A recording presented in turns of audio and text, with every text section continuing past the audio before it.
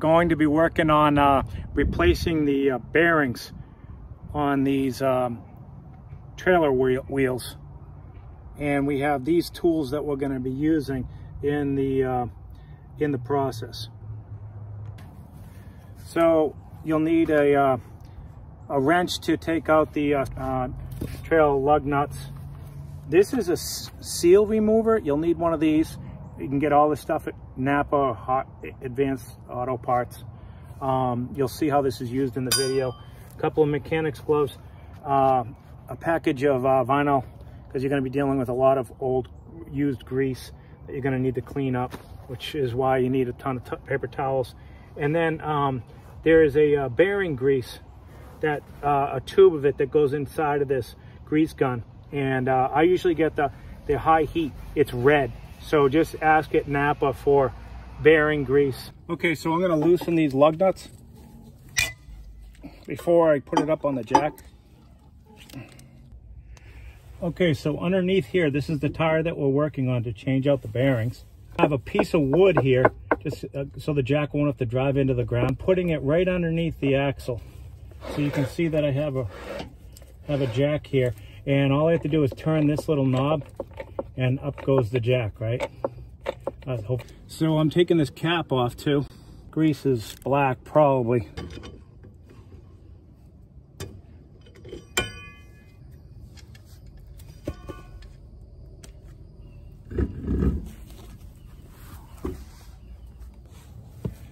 Okay, so I'm just getting underneath this cap.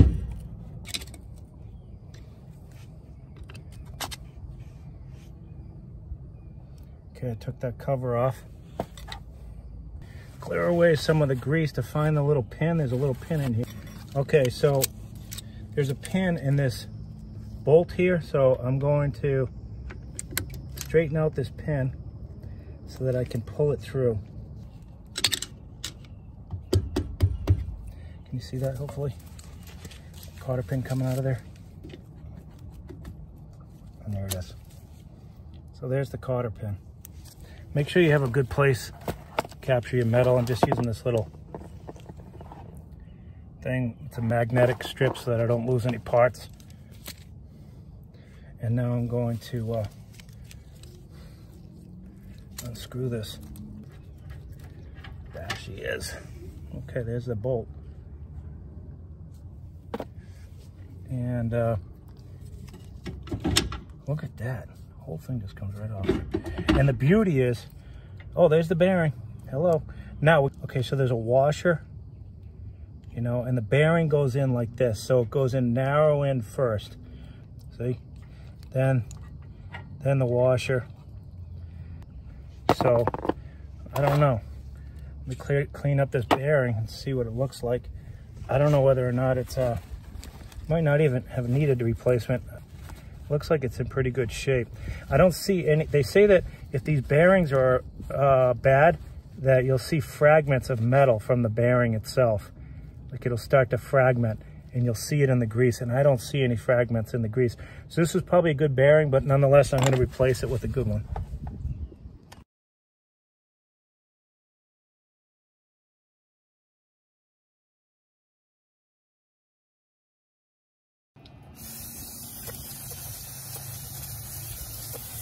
Okay, so at this point, I'm trying to take this bearing out, and I have this little tool, and how I like to do it is I get just under the cap. So there's a little bearing in there, and there's a cap. So what I'm trying to do is I'm getting underneath just this cap, not underneath the bearing. Just use a rubber mallet,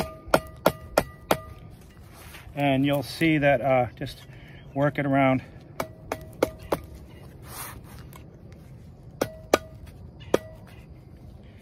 I don't know if you can see in there or not, but the cap is coming out. There it is. So there's the cap. The cap came out. And then I don't like to use these, and there's the bearing, the inner bearing. And now,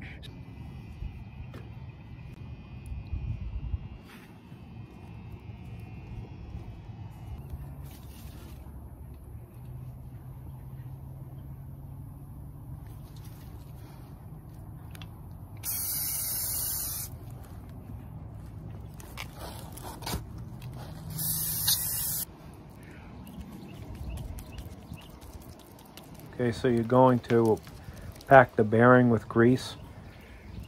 Basically just pressing the bearing into the grease until the point where the grease actually goes from the bottom of the bearing and starts to kind of appear at the top of the bearing. It's pressed all the way through, and so all the rollers have grease on them.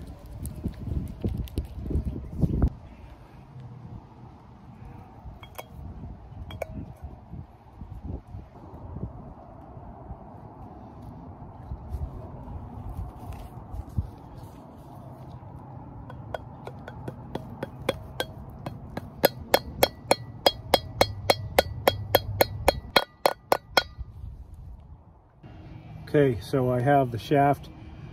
I put a little lubricant on there, grease, and the bearing is in there and it's packed. So I'm just gonna put this over the brake. I sprayed down the brake with some of the brake clean just to clean it up a little bit. Got this little bearing packed. It's going in there. Washer.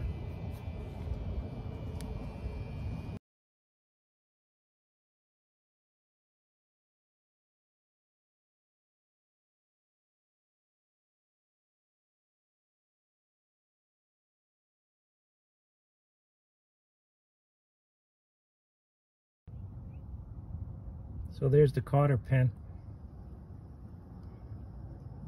Bent back. And this nut was somewhat, you know, just hand tight.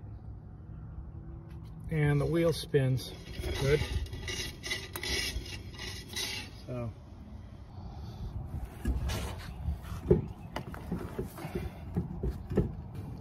tighten them a little bit at a time. Okay, cover.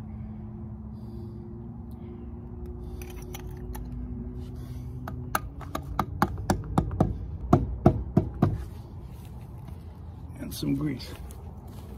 Okay, now we're just putting some more grease in here. 4, 35, 36, 37, 38, 40. Put this cover back on. Here it is, done deal.